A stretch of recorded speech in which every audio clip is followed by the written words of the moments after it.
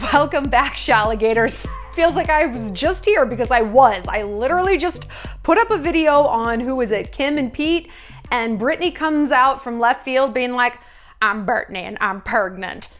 Is Britney Spears pregnant?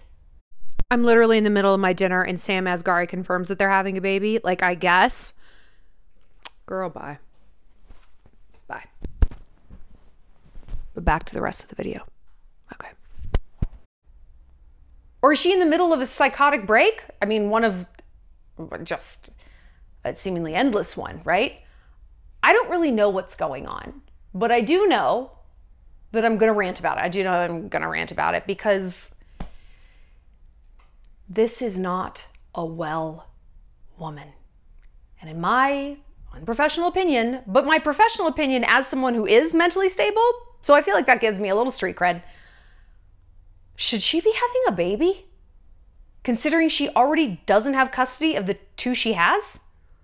I'm gonna break down what's going on here. I'm gonna read some of your guys' comments to me because I asked, what do you guys think about this? Like, what the fuck? And boy, oh boy, did you have a lot of great things to say. So we're gonna get into it.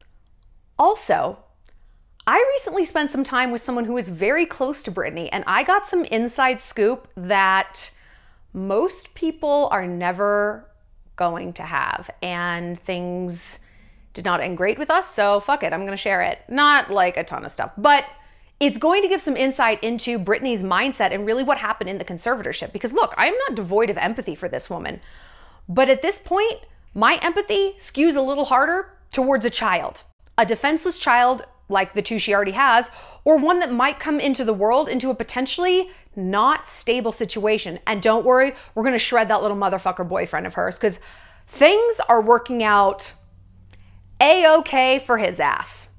Working out great. So we're gonna talk about all of that, plus like how to know when you're ready to have a baby and the number one reason, the number one sign that you're not ready. And it relates to plastic surgery. What?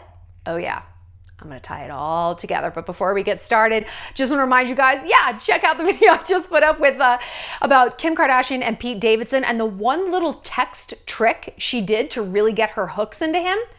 I know we have to like hive mind and pretend that he wasn't like lock, stock, and barrel completely all in with her, that he like maybe needed a little convincing. But hey, if you're dealing with a guy who's really hot, you don't know how to approach him, whether this is IRL, over text, anything, this is a really good icebreaker, conversation starter that's going to set up the exact right dynamic you want, get him interested in you, and really, like Kim did, sink your teeth on into that boy. Also, we have 2 spots left for our Shalligator getaway to Mexico. I would love to have you. We all just become best friends. We're gonna hang out in the sun. We're gonna take pictures, snorkel, whale shark dive. It's just gonna be fantastic. It's at the end of August. Go ahead and click the link down there in the bio. Hope to see you soon. Also, I mean, no, not also. Okay, let's talk about Britney. Okay. So yes, her Instagram is a glimpse into complete madness. I mean, let me just go up front and say most 40-year-old women or 30-year-old women, 20-year-old women don't post shit like this on their Instagram. Not once. It has never even crossed my mind. Never crossed my mind to post something like this. Now, Shallon, don't body shame Britney. I'm not body shaming her. Her body's fantastic. Good for her. It's not an appropriate thing to put on social media. I'm appropriateness shaming her. It's weird. Remember how I just said 2 minutes ago that I have some inside info on Britney? Okay, you know, hold on. We're skipping around. Let's just first talk about what's actually going on here. Okay, so she posted this picture, like literally like a stock photo of like a rose. It looks like art you would find in a nail salon. You know what I mean. With this caption. Now, it is full of multiple punctuation points, like 3 question marks, 3 exclamation points, and 1 billion emojis. So because I can't use words to describe those, I'm going to make a seagull sound. Because to me, when I see people write things with all these emojis, they come across as like some sort of dumb gull, dumb bird, like a bird that would see a french fry on the ground and, like, and just be like really into it, or like something shiny. So that's the noise I'm going to make when we're encountering these unpronounceable symbols. Got it? Great. Here we go. I lost so much weight to go on my Maui trip only to gain it back. I thought, geez, what happened to my stomach? My husband said, no, you're food pregnant, silly. And by the way, I'm doing the exact amount of emojis and things. Like, it correlates to how many gull sounds I'm making. So I got a pregnancy test and, well, I am having a baby. 4 days later, I got a little more food pregnant. It's growing. If 2 are in there, I just might loose it. Not lose, loose. I obviously won't be going out as much due to the paparazzi getting their money shot of me like they unfortunately already have. It's hard because when I was pregnant, I had perinatal depression. I have to say it is absolutely horrible. Women didn't talk about it back then. Some people considered it dangerous if a woman complained like that with a baby inside her. Oh, she's from Louisiana, so. But now women talk about it every day. Thank Jesus we don't have to keep that pain a reserved, proper secret. This time I will be doing yoga every day, spreading lots of joy and love. That's a lot of seagull noises in one post, isn't it? For a woman in her 40s, this is a lot of seagull. We're getting a lot of gull. It's giving gull. So people are like, what the fuck is she even talking about? Like, is she pregnant? Does this not say it all? That the woman can't construct a simple pregnancy announcement without it being like, what? Like you cracked open the skull of like, the fact that she can't even string together words without gull sounds being infused in there, like kind of says it all. Is this the woman who should be a mother? Okay, you want to know the tea? You want to know the real deal tea? Okay, so this is what I heard. I won't tell you I know this person. I won't tell you who it is. But should I? No, such a bitch. Anyway, he's very close to Britney and like has spoken publicly about her and is like a kind of a big deal on the Hollywood scene. He's not like famous himself, but he's like definitely in these circles. He's a photographer. And he's very, very, very empathetic towards Britney. And honestly, like him talking about his experience with her made me really empathetic. You know, her conservatorship was like, I mean, it was like a fiefdom. It was just indentured servitude. It was terrible. They pumped her full of drugs all the time and made her perform. It was awful. And the fact that it's like her family doing this is just, I know that I probably sound naive and old fashioned, but like, isn't your family supposed to protect you? That's just so fucked up. But one carrot on the stick that they were constantly using with her is getting her kids back. You know, the courts would say, well, you need to prove that you're stable enough to get your kids back. And the conservators were like, well, you do that, Britney, by working a ton. And she's like, okay, yes, I'll work a ton, because he's like, the only thing she cared about was getting her kids back. That was like priority number one for her. That's why she was compliant, because she thought, okay, I'm just going to obey and I'm going to get my children back. With Kevin Federline, I know, right? She suffered enough. But then it was like this catch-22 that would work against her. Like she'd perform and she'd work a ton, and the courts would be like, the conservators would be like, well, see, she's working so much. It's like, this is what's right for her. The conservatorship's working because she's out there performing. So she needs to stay in the conservatorship. And she's like, no, I'm doing this so I can get my kids back. So it was this like fucked up cycle that she could never break free from. And I mean, that's horrible to me. That's really sad, obviously. And I'm glad that she's out of that. However, Britney's been out of this conservatorship for a while now. I mean, what has it been? Several months? I don't know.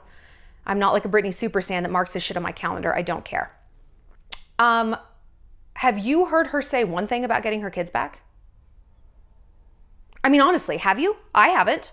I have read a myriad of captions eviscerating her family and talking shit on them, you know, rightfully so. I'm not saying she's wrong to say that, but I haven't heard anything from her about her kids. I have seen more of her vagina than I have about her children. Now, maybe that's part of some strategy. I can't imagine how her vagina would factor into that. How posting multiple nudes would help her get her children back. but maybe she's not speaking on it because something's going on behind the scenes. Maybe. But again, what's going on in front of the scenes is not great to convince a court you're a stable person who should have your 2 teenage children back. Teenagers need a lot of work, right? Like they need a really, really stable place. And kind of a dumb dad is better than an unstable mom. A stable, dumb dad is better than an unstable mother. Unstable. Is it? And Britney does not seem stable. I mean, her caption, her photos, the vagina, it's giving gull. So it's hard for me to believe still in what this guy told me that like, oh yeah, her kids are the most important thing to her. Okay. And how many bites at the apple does someone get? I mean, right? I think that that's the question that came up the most when I asked you guys about this on my Instagram. Why isn't she focusing on the kid she has? Why is she just like paving over that and starting over with a new baby? Should she even be allowed to do this? Now, look, I mean, now we're getting into deep waters of like autonomy over your body. And you know, I am like a body autonomy absolutist. No vaccine for me. Get an abortion if you want, abortion rights, like decide your medical care. Like I really, really strongly believe in that. But I also think that if someone is not capable of governing their life, should you have the right to bring another life into the world? I mean, I talk about body autonomy in absolutist terms for people who are governing their life just fine already. And I've said before, like, you want to talk white privilege? All these woke fuck Britney stans come here, try to cancel me. Good fucking luck. You can't cancel someone who works for themselves. Do you know that?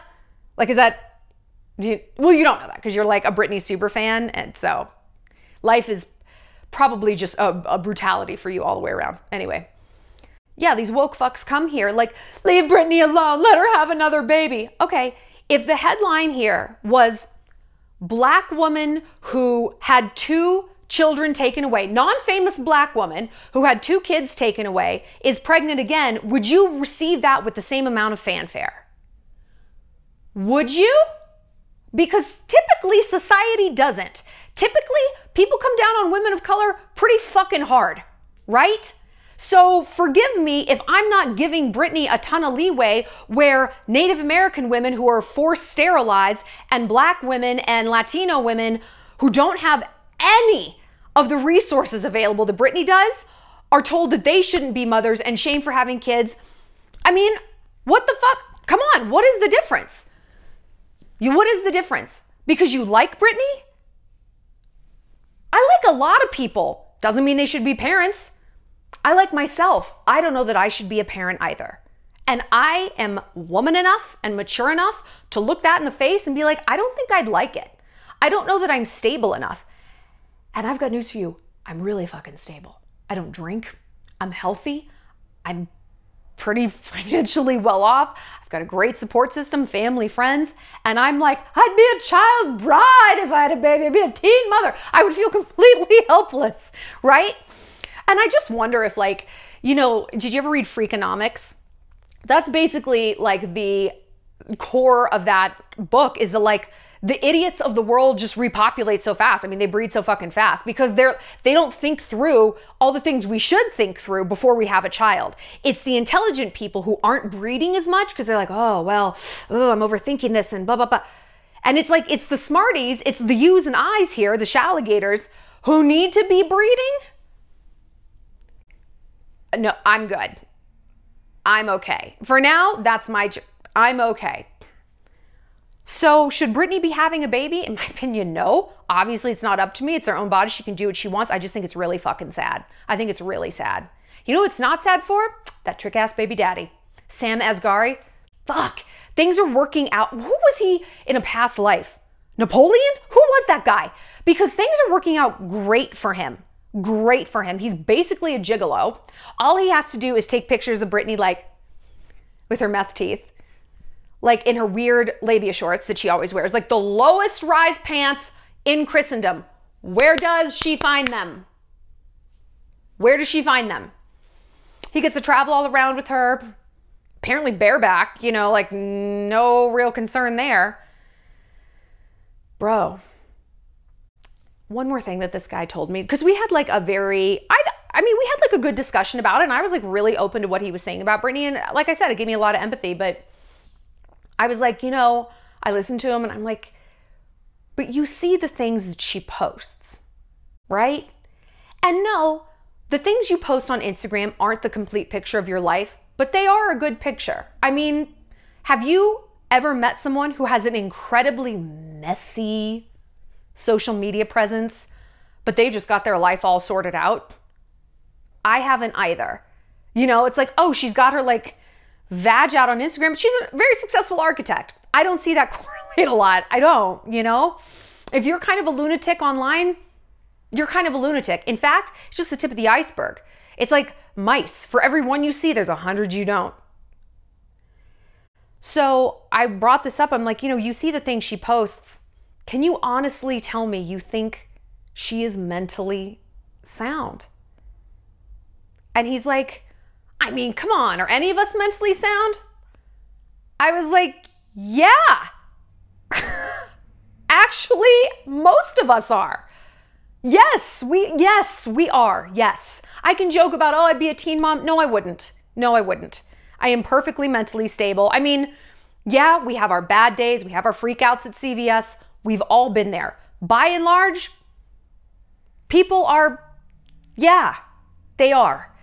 So it's like, and I hear that argument about Britney. It's like, oh, I mean, because you're doing so well. As a matter of fact, I am. And if you're watching this video, you probably are too. If you come to this channel a lot, you're probably doing great, because that means you want to be the best you that you can be. Right there, you're crushing it. Right there, you are living so much more exceptionally than the average bear. The average bear is still mentally stable, but you're exceptional. Pigeons are fine.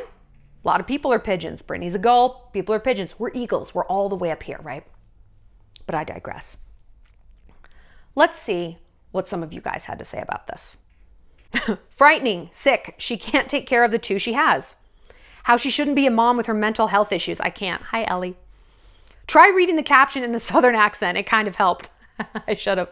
I'm Britney. Having a child with the wrong man. The insanity of having children. Ugh, right? It just seems so hard. Signs of a bad and toxic mother.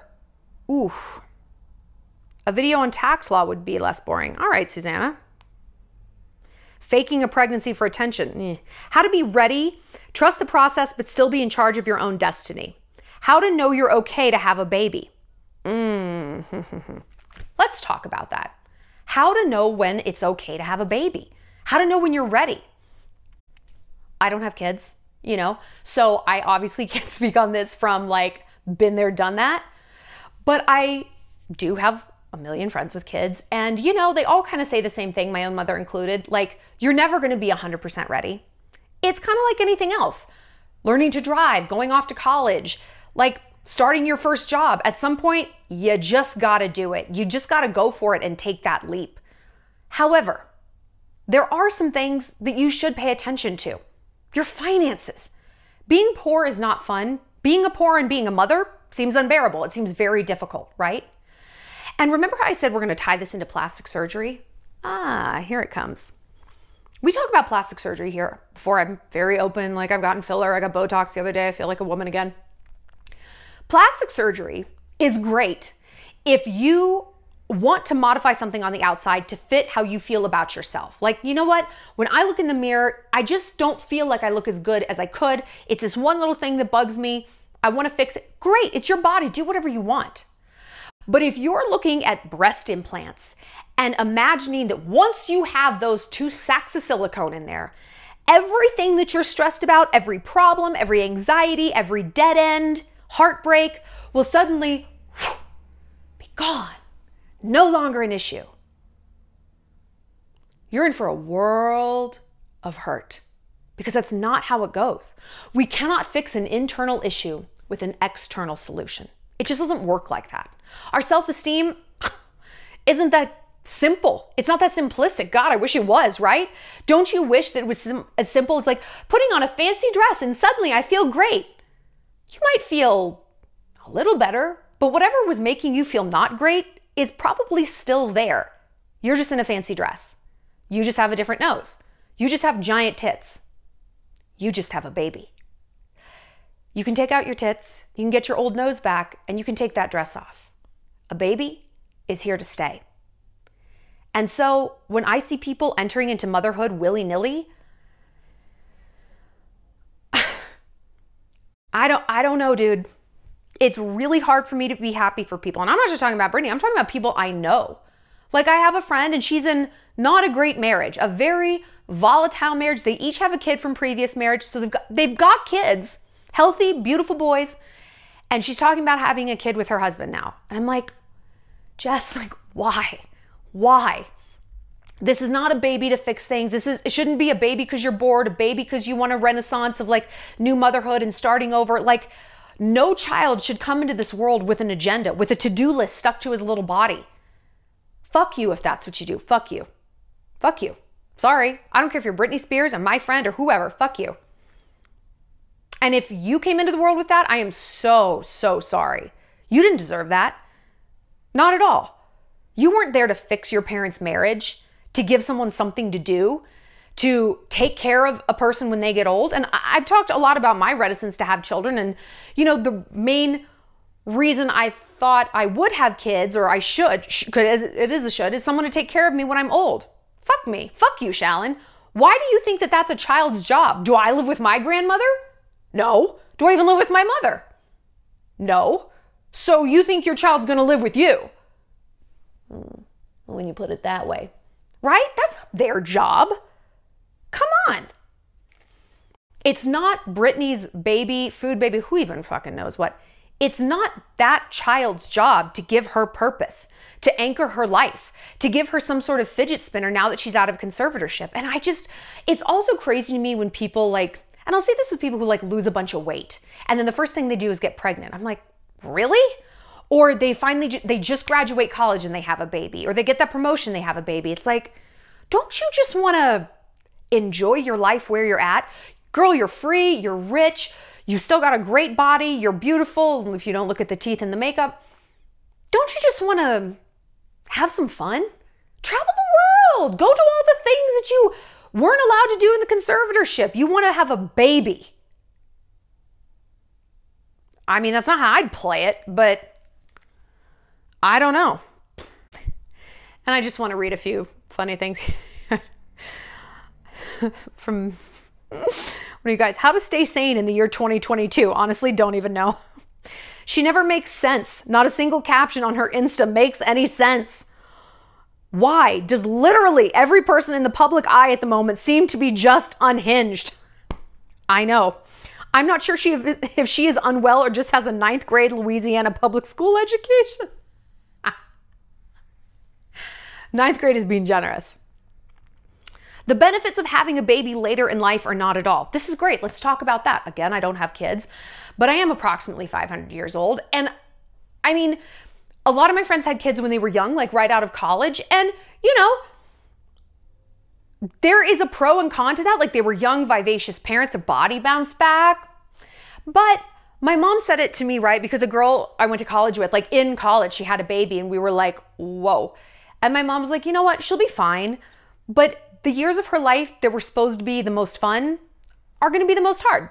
Like her 20s are going to be really hard. But by the time she's 40, she's going to be like footloose and fancy free. Her kids are going to be in college, which is wild.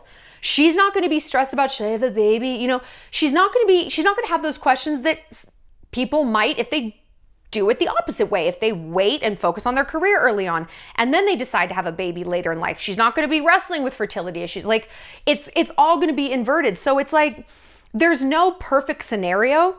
It's different strokes for different folks. Studies do confirm though that if you wait 3 years after getting married, your marital satisfaction upon having a child is drastically higher. Drastically.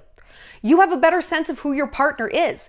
You've come up with a decent division of labor, right? Because after 3 years, if things aren't going well, hopefully you're not going to double down and have a kid to save the marriage. Hopefully you're just going to get divorced, right? You're more comfortable with each other's family. You've also just experienced things. You've traveled, you've fucked a bunch, you've maybe done some weird drugs, done some anal. It's great. You're more purposeful about your decision to have a child. There's very few arguments against waiting a little bit longer to have a baby until you're more financially stable, until you know more what you want out of life, where you're going to live. You've traveled more, you've done more anal, who knows? So look, the worst thing you can do as a woman is put yourself on this very rigid schedule. Now, of course, we don't just want to like be a passenger in our own life and just like bounce through our own existence like a balloon. We do want to be purposeful and have agency and have some sort of goals for ourselves. But when I look at my friends who are the most unhappy, it's like they've done some things too soon and some things too late. You know, they've been very, very purposeful about their career, which is fantastic. Like, and I'm a New Yorker, so like I see this a lot, like very purposeful about their career and hit it super hard, but they have been not at all purposeful about who they dated. Not at all. If you templated the way they dated onto a career, they would have had like 7 different careers. Oh, today I work at Quiznos and tomorrow I work at H&R Block and now I'm going to nursing school and maybe I'll be a podcaster. It's like, what the fuck? Like they were all over the place. They didn't know who they were. They didn't know what they wanted. And guess what? If you did that with a career, you would look at someone like that and be like, I bet you're poor. I bet you're really stressed out. I bet you have no idea what your life is adding up to. You have no sense of legacy, continuity, self-fulfillment, nothing. Well, it's not that different when you date that way. That's exactly how they feel. Unmoored, adrift, and now in their mid-30s, some are 40s, they're panicked as fuck. Okay? I wish we would just approach our lives not with rigidity and schedule, but purposefulness. If you want children, great. Don't date guys who don't want them. Not even for a little. Ask them this on the first date. Why is that weird? If that's weird, he's the wrong guy for you. If that's weird, that is not a man. That's not a mate. That's a fuck boy. Because look, you're a busy woman. You value your time. Hey, where do you see yourself in 5 years? And if he's like, like I'm really into like beer pong and I kind of want to get into Call of Duty gaming, goodbye.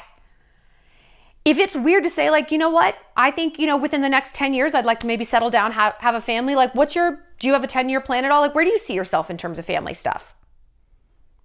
Get smarter so that it doesn't have to get harder. Whatever you want, whatever your path is, it's fine, girl. If you want to be 22 and be a mom, fucking do it, man. If you want to be 42 and you're not quite ready to be a mom, that's all right also.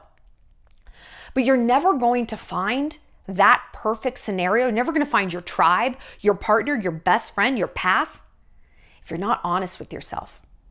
You can lie to your friends. You can lie to me. You can lie to boys. Please don't sit around lying to yourself. Please, please. That's like going to a restaurant, ordering a kale salad. You're actually allergic to kale. You fucking hate it. You wanted a burger. You didn't order it. And then for some reason being super pissed and confused that the kale salad came out. Well, it's what you ordered. You didn't have the guts to face what you wanted, so you didn't get something you wanted. Or worse, you're not saying anything at all. You're not even going as far to lie to yourself. You're just sort of like sitting there waiting for life to happen. We've all experienced this. Well, go to a restaurant and don't order anything. See what arrives. You know what arrives? Security. They're going to escort your ass out. They don't want you here. You're useless. Is life any different? If we are not purposeful with where we're going, someone else will be purposeful about where they want to take us. If we are not using our resources to create our own dreams, then we are being used as a resource to create someone else's. If we don't know who we are, someone else will tell us. We can't do that. I don't know if that's what's happening to Britney. Quite frankly, I don't care. She's not my circus, she's not my monkey, and she's not yours either. And if you're some demented Britney stan and you kind of do think she is your circus and your monkey, please get some help. Just maybe go get your testosterone checked. I did, get your hormones balanced, get outside, get some fruit in your system, some good citrus. Cara oranges are in season, they're delicious. Just try it, see where it gets you. The rest of us, eagle status. We're good over here. I want to know your thoughts on this. I'm sure that there's points I missed, things I didn't get to rant about. I have a feeling in like 24 hours, we're gonna get a like, I'm not pregnant, I'm Britney and I'm not pregnant. Here's my nipples pregnant. And yeah, by the way, speaking of like plastic surgery, of course she has implants. Of course she has implants. She lies and says she doesn't, she does. Girl, where do we even begin with this chick? I will see you next time, Shalligators. Enjoy my 2 videos. Let me know what Jennifer Lopez topic you want, because we're gonna do a video about that too. Let me know down in the comments. Mwah! See you later, Shalligators.